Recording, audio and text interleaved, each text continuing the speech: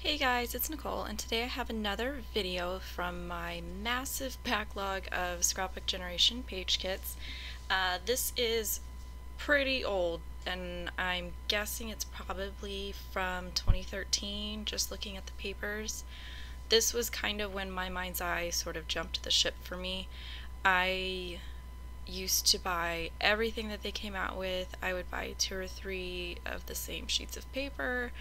I loved it. And then it was right around this style and this time period when they sort of just were not, I don't even know what it was. It was just too weird for me. They had changed their papers and everything, so I can tell just from the papers, which I think is cut and paste, yes, cut and paste, that this is definitely an older kit, and this is from when they used to call it Sketch Day 1 and Sketch Day 2.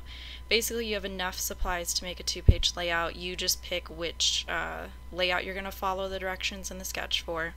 They do offer a option to double up on the papers, so you could potentially have a kit that makes 7 double-page layouts instead of 5.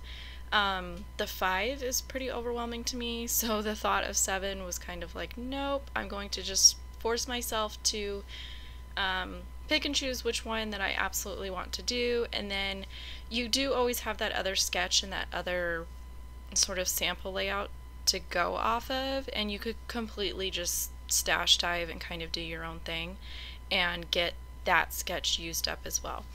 And I keep all my sketches, I keep the printouts that I do, I just kind of file them in a binder, and I just file them based on how many photos per sketch. So when I'm going through my sketch binder and I'm kind of looking for a sketch, I will kind of look above and below the number of photos that I'm trying to use. So if I have 6 photos, I will probably look at sketches that have anywhere from 3 photos to probably 9 photos, just because I know I can kind of manipulate the sketch or change it to fit my needs. So I don't automatically just go to the exact number of photos that I have and try to find a sketch. I think it's fun to kind of look at a sketch that was maybe intended for a different number of photos and kind of make it fit your own thing. So back to the layout. This one took a little longer just because you had to cut all these little strips out from the pattern papers. One of them, the pattern had these triangles on it to begin with, and then the ombre ones were the back side of one of the other patterns that we were using. And then Sketch Day 1 and Sketch Day 2, typically you don't have any embellishments that they've included in the kit. You are using the papers to sort of dress up your layout. So for this particular one, it was a sheet of cut-aparts where it was 3x4 cut-aparts, so a lot of the 3x4 cut-aparts were used along with 3x4 photos to sort of fill in gaps on a photo collage, and then there was different pieces that we fussy cut to make our embellishments, and you'll see that here in a second. So it's always kind of nice to sort of have those reminders of other ways to be looking at your papers, as far as things that you can kind of fussy cut out or maybe change to have it look more like a die cut or a a paper embellishment, and not just have it be this flat 3x4 cut apart. And typically on this type of layout, I probably would have gone and added stamping and different things that I could add to it. This again was part of a speed scrap challenge where it was just down and dirty. I was just trying to get stuff done. This particular one I'm pretty sure was towards the end.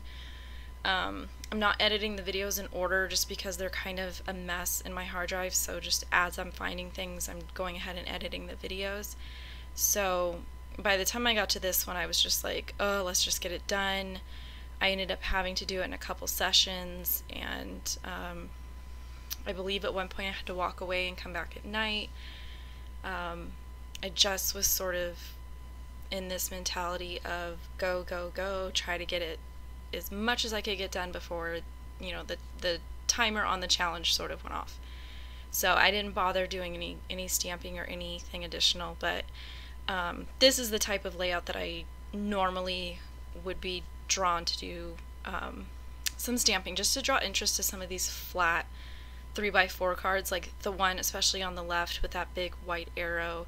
I feel like that offered a great opportunity to kind of do some stamping, or even maybe some stickers for my stash or something. And I can probably go back and add that later. You know, I haven't filed them on my albums yet, so I may go and add a couple things up there on that card that says good times were had by all. And these photos are something that I let my kids do whenever it happens, because it doesn't happen very often. If it rains in the summer where we live, I throw my kids out the front door in their underwear and let them run around in the rain, because it's kind of not something that happens very often, and I kind of want them to have the opportunity to just experience like dancing in the rain. And I won't let them do it if it's cold weather. Like typically we get a lot of rain early spring, and then we kind of have this weird monsoon season, which is when I'm like, okay, it's raining, hurry up, go outside, and 5 minutes later, you know, it's dumped a couple feet of water, but it's done. So anytime that happens, I am one to just kind of open the front door and let them go. And again, all of these layouts, I'm just doing journaling strips and enamel dots, and I'm just kind of keeping it the same for all of these. It was quick and easy, and I was really glad that I was able to get so many done during this challenge.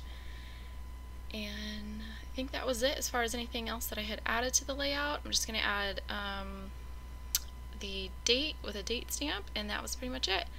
So here's another photo of the completed layout, and I will catch you guys on the next video. Thanks!